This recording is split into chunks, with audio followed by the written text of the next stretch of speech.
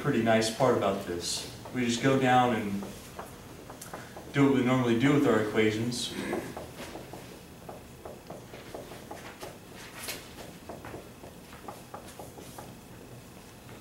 We get our two solutions. We checked that last time to make sure they both worked. And if you want to do it again, we can do it again. 4 times 1 is 4 plus 2, that gives us 6. Absolute value of 6 is, that's where you come in, is 6. Good, yeah. So that works. If we do negative 2, 4 times negative 2, that's negative 8, plus 2 is negative 6. What's the absolute value of negative 6? 6. So they both are solutions for us. But we have to show that with our two equations. Why don't you try one of these on your own to make sure that you can handle it, and then we'll continue.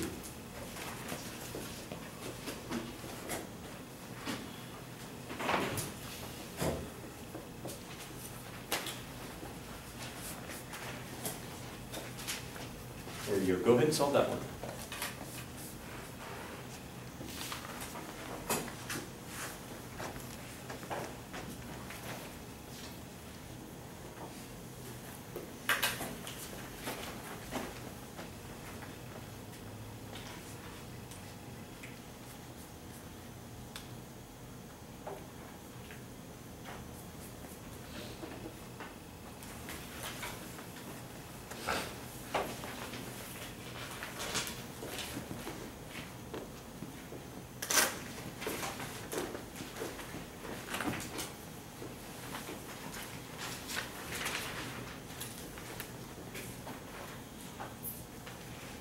If you get done with this one really quickly, why don't you try another one for me?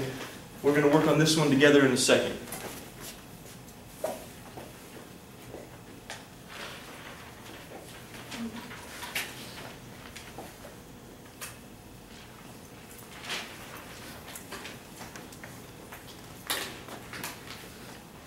And I'll be walking around. If you need a hand on this, let me know.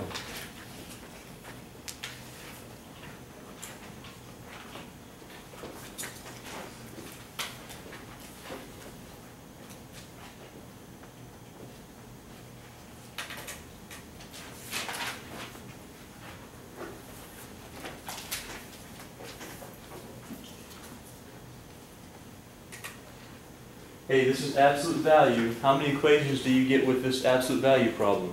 2. How many equations are you always going to get with an absolute value problem? 2.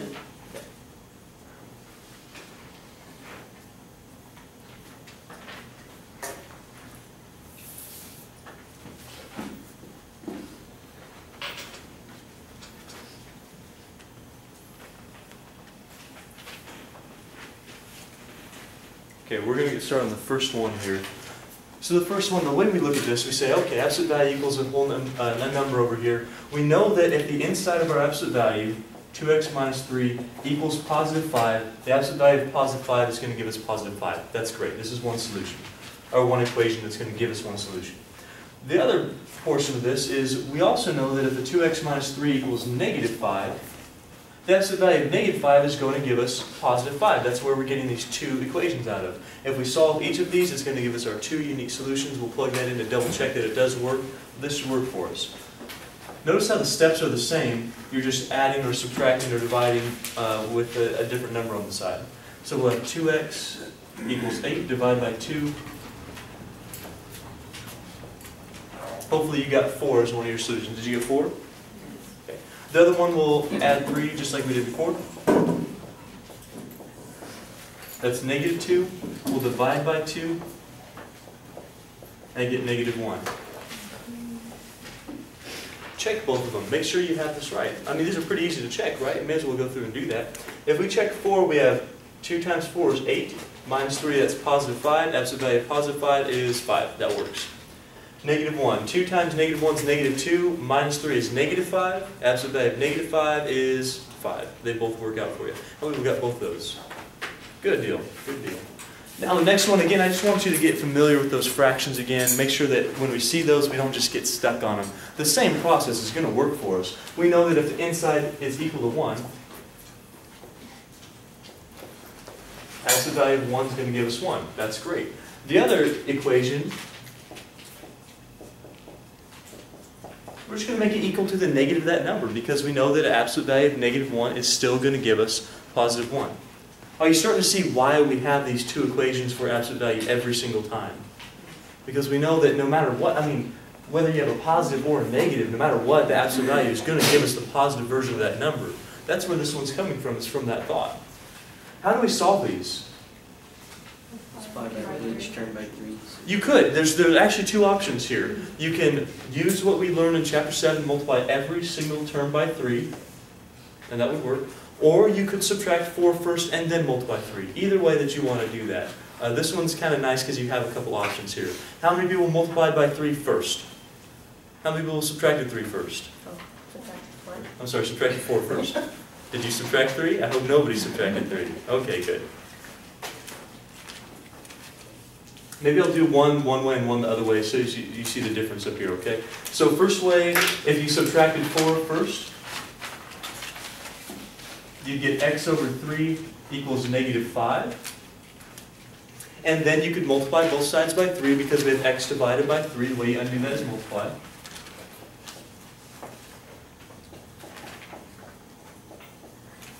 We got it, one solution. The other one, if you want to multiply by 3 first, this is the idea of using the LCD to get rid of denominators like we did from like Chapter 7 stuff. If you want to do that, that's fine. You just have to make sure that you're not just doing this.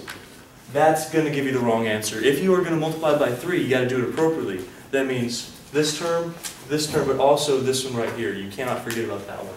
So if you want to multiply everything by 3, that still will simplify to 1. You get x plus 12 in this case equals 3. Do you guys see the difference there? Okay.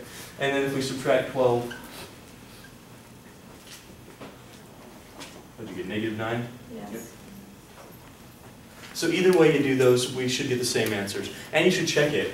If we plug in negative 15 divided by 3, how much is negative 15? 5. How much? Negative 5 plus 4, that gives us negative 1. Absolute value of negative 1 is 1. That works. If we do negative 9 divided by 3 is negative 3 plus 4 is 1. Absolute value of 1 is 1. That also works. How many will feel pretty good about these basic absolute value equations? Good. All right. That's fantastic. Let's start looking at a couple different scenarios. And then we'll look at the end of our section here, what happens if you have an absolute value equal to an absolute value? How can we do that sort of thing? That'll be the last thing we look at.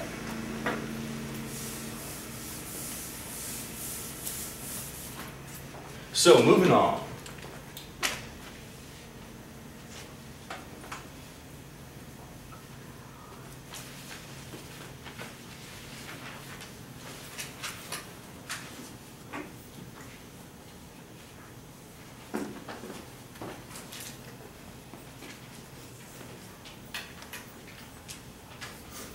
You know, before when we did this, we looked at this and said, oh, I know that if the absolute value equals a number, then the inside of that could equal either the number or the negative of that number, and we're still going to be okay because the absolute value makes it positive no matter what. Does this one look exactly like this one or this one? What's different about that one that you didn't necessarily have in these two? Do you see it? The 9 on the side of the absolute. Yeah, that's actually going to make a big difference for you. Right? Here's what this says. When we had absolute value equal to a number, this was just the absolute value itself would make this number positive no matter what, right? It's going to equal that thing over there, whatever that number is. In this case, it says, yeah, this absolute value, that's going to make whatever is in there positive, but then I'm adding 9 to it before I have that equal to 19. This right here can be an issue for you. What this didn't do, what this didn't explain was that if you have another number over here, we can't just change this to plus and minus. We can't just make this side equal to the positive 19 and this side equal to the negative 19 because that is going to change when I subtract 9 from both those numbers. That's going to be a big issue for us. This doesn't make this whole side positive 19 or negative 19. It just makes this little part positive no matter what we put in there. Does that make sense to you? So the key here is that if we're going to solve these absolute value equations, you have to have absolute value equals a number. That's what you have to have. It has to look like this, or it has to look like this. Once we have this number at the back end of that, that's something we have to deal with first before we set up our two equations. Are you with me, folks? So I'm going to make a little note up here. You need to isolate or get the absolute value by itself before you make two equations.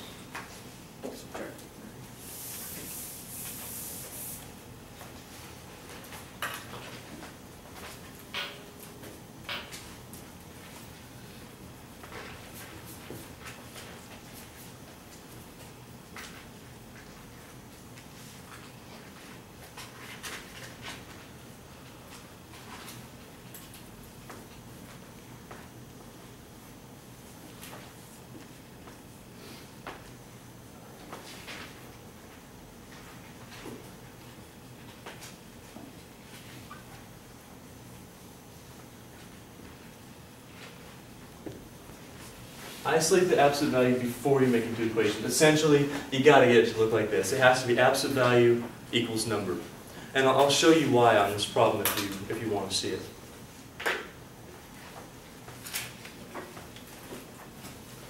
So if we're supposed to isolate this first, what do you think the first thing we're going to do is? Great, let's do that. Yeah, it's got to look like that. So if we subtract 9, then we're going to get the absolute value of 5x equals 10. That looks like what we've been dealing with the whole time. Do you guys see the difference between this one and this one? How this one looks the same as that, but this one does not. Okay. If we try to do the two equations from right here, here's what would happen. I'm going to put that back on the board in just a second. I just want you to see this. If I were to make up my two equations now, that'd be one of them. That'd be the other one, right? But that 9, since it's not associated with the absolute value at this point, subtracting 9 is going to really change this problem for us. Here we'd have the 10. This is going to work out either way. This one's going to be fine for us. But this one is the one that would really mess us up. If we subtract 9 here,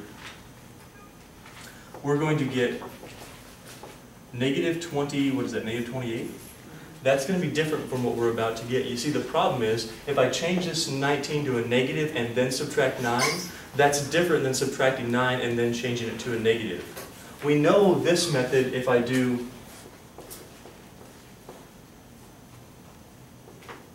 5x equals 10, we know, or absolute value 5x equals 10, we know this method works. If we have the absolute value isolated, that's what we've been doing the whole time. This method's not going to work. If you have that negative 19 first and then subtract 9, this number is going to be off. Remember the negative 28 when I go back to this, you're going to see that there's going to be a difference up here.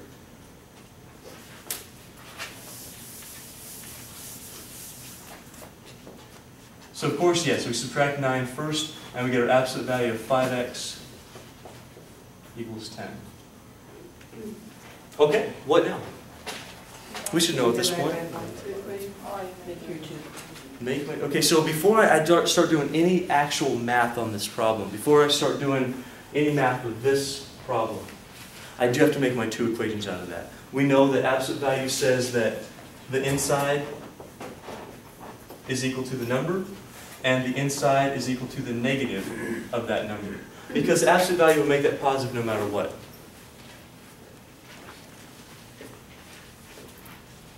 That would not work in this case. You can't have it equal to 19 and negative 19 because absolute value is not covering that 9. That is why we had to subtract that 9 before we do the two equations there. Hey, can you solve these? Yeah, that's not too bad. Just divide by 5. We're going to have x equals 2. Divide by 5. We'll get x equals negative 2. Let's try these just to make sure that we have this right. If I plug in 2, what's 5 times 2? Absolute